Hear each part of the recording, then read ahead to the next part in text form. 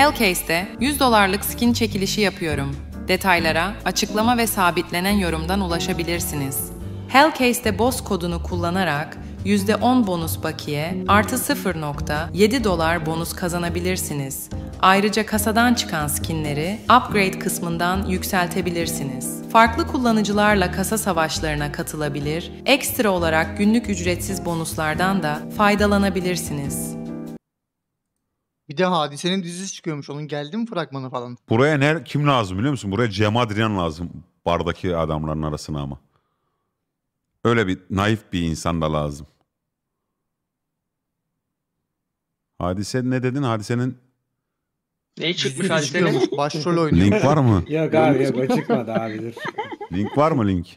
Dizisinin linki var mı oğlum? Mal mısınız ya? Bakıyorum Hadise dizi. Hadise. Netflix'te çıkartıyormuş galiba. Esas Oğlan dizisinden ilk kareler geldi. Esas oğlan mı? Esas Oğlan. Ya Erkek Hadise neden bir olacak? tane tamam şarkın tuttu diye bunun dizisini şimdi niye aynı şey yaptın ya? Atıyorum abi, ilk kareler gelmiş harbiden, o ne diyor? O ne diyor mu? Haber yani, attım. Hadise'nin dizisinden ilk kareler. Bak ya. Allah'ım akıl ver ya. Şaşırtıcı. Teşekkür ederiz tuz biber mami. Ruh hastası ya. Ne zaman çıkıyorsun BKM'de amına koyayım? Söyle biz de amına koyayım, gelelim biletli gelelim. Bu bedava yapma, biletli gelelim. Hadise'nin başrolünde oynadığı Esas Oğlan dizine ilk kareler geldi. Esas Oğlan dizisinin çekimleri tamamlandı. Sevilen şarkıcı Hadise bu kez sahnede değil sette ışıldadı. Işıldadı. Videosu vardı mı? Hadise Seda Bakan, Şükrü Özyıldız ve Serhat Teoman'ı buluşturan dizi yakın zamanda yayınlanacak. Çekimlerden paylaşılan fotoğraflar ise gözlerimizden kalpler çıkardı. Ay. İşte yeni dizinin Hadise'nin ilk fotoğrafları. Ay. Ben senaryoyu anlamadım hala.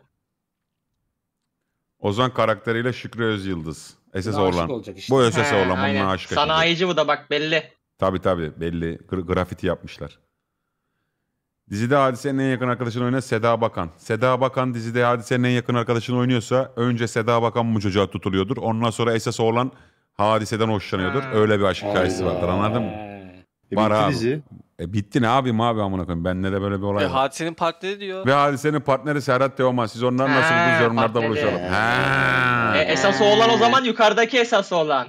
Bu mu? Dur. Esas Oğlan bu. Bunlar şimdi 2v2 takılacaklar. Yani aşk yaşayacaklar diyeyim ben ona. Şimdi bu bir komedi aşk dizisi. Tamam mı? Romantik komedi dizisi.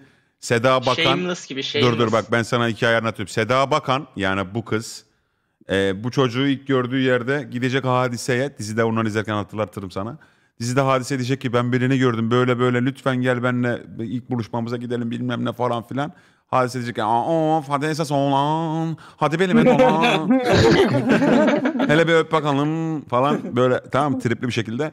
Ondan sonra Seda Bakan yani bu hanımefendi Hadise ile beraber bu çocukla tanıştıracak Hadise'yi. Ama bu çocuğun yanında bilin bakalım kim vardır? Esas Oğlan vardır.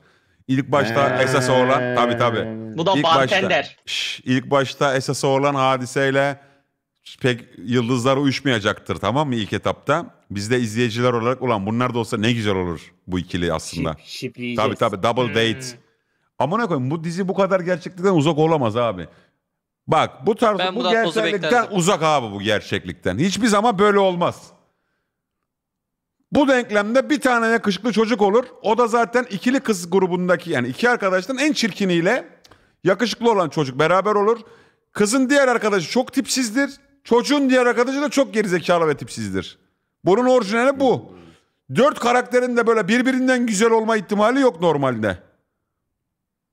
Daha da İşte ters köşe yapacak abi belki de dizi. Neyse bunlar 2v2 otururken bu çocuk şimdi Hadise'ye birazcık böyle şakayla karışık böyle gıcıklıklar yapacak, tamam mı? Hadise de böyle kalkalım mı artık falan yapacak böyle, tamam mı? Ondan sonra buna diyecekler ki oğlum git açıl falan filan. Orada Hadise şarkıya girecek. Hadi esas olan, hadi belime dolan, hele bir öp bakalım, kızı dudağından, dananan, nananan, nananan, hadi belime dolan, hadi bir kalcama dolan. Öyle bir şey değil mi? Dizi bu abi. Nerede çıkacakmış dizi? Bu bizimkilere Yayında. koy abi her Netflix evde. değil de. Bunu Yok, yayın. Fox TV'de yayınlansın istiyorum ben bu. Öyle bir şey mümkün mü? Yayındaymış ya. Abi Game Man şimdi bu bilmez bizimkiler gayini falan. Anladın mı? Yani bizim evlerimizde çay demleyip akşam televizyon karşısına geçen kitlemiz bunu Fox TV'de 750 bölüm izler. Doğru. Gayinle yaparsan bunu çok izlenmez. Evet kanka gain. Fox yokmuş artık. Neredeymiş Fox? Nasıl ya? Yoktu zaten, bir seneye geçmedim ya. Fox gideli. Ben 10 senedir televizyon izlemiyorum ki dostum. Havalıyım değil mi? Hey, Amına. ismi değişti işte. 10 senedir ben televizyon tuşuna basmadım. Öyle. Daha da abartıyor ya falan. Uyduyu attım, söktüm ben. Televizyon uydusu. 10 senedir izlemiyorum. Bu eve geldim izleyeceğim dedim de o kabloyu dedim ki Serkan'a şunu dedim bir bağlayalım amına. Kablo çekmemiz gerekiyor. Kabloyu da toz koparandan abi buna molayım getireyim dedi. Hala bekliyorum o kabloyu getirmesi. Çanağın uydu kablosu. Televizyonun yerini değiştirince Abi uydu uydudan kablosunun şeyi düştü. değişti yani. Uzak kaldı. O uydu kablosu da kısa olduğu için ona bir ayık kablo gerekiyor. Ara kablo. Ara kabloyla bağlayıp televizyona izleyeceğim aslında yani. İzlemiyorum. Havalı olmak için demedim. İzleyemiyorum yani. Sana halleder ya onu. Evet.